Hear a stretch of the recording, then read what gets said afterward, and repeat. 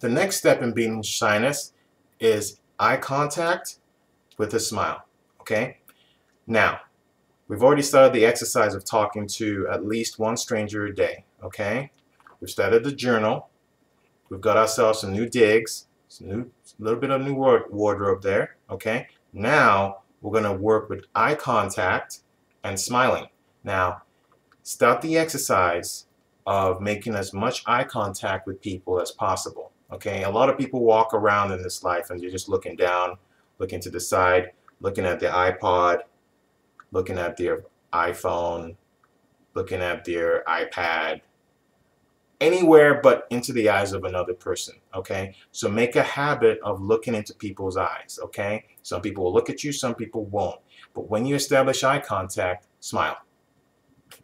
Okay, make that an exercise. Okay, even if all you're trying to do is establish eye contact and smile. Okay, the more you do this, the more you practice this each and every day, the more your confidence will build. Okay, some people will respond to your smile, some people won't.